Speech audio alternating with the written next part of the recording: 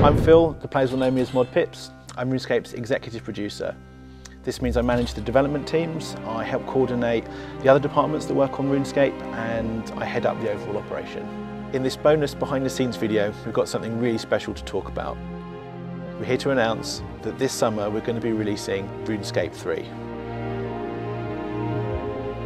Runescape 3 is a big upgrade to the game, building on 12 years of amazing content. It's a significant improvement on all fronts. No one needs to create a new account, it's the same avatar that you've always had. The main difference is the way that you experience the game itself. We've rewritten the game client using HTML5 and utilising WebGL.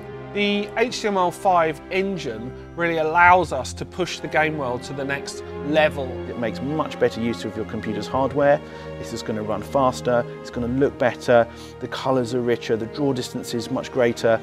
It feels a lot more immersive. It's like you're really there. The textures, just the environments that you're in, feel so much more alive. It really breathes life into everything that you see. It changes the way that you just look at the game world. You feel so much more part of everything that's going on. If you've got an old computer, you can continue playing the Java client if you prefer. We want to give a lot more control to the players. We've made the interfaces fully customizable. We've upgraded the camera so it's a lot more flexible. We're using this really interesting tear and share system where you can pull parts from different interfaces. So they'll be able to add the features that are the most important to them at that point in the game world. We've also got a new audio engine to allow for higher fidelity sound. And to make the most of it, we've got a fully orchestrated musical score. On top of all that, we're building a new community website. We're going to be expanding the high scores.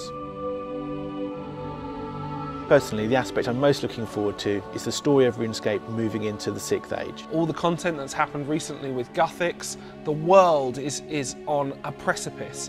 Massive change is coming to the game world, and the players will be at the forefront of that choice, leading the charge into the future. It's not about experiencing the same storyline with everyone else. It's about the choices that you've made in your game. It's about you creating that game world. It's about moving the whole of RuneScape into this amazing experience where every single player has the ability to shape the future of the world. We want to make RuneScape a game made by you, and the 6th age is a really big part of that.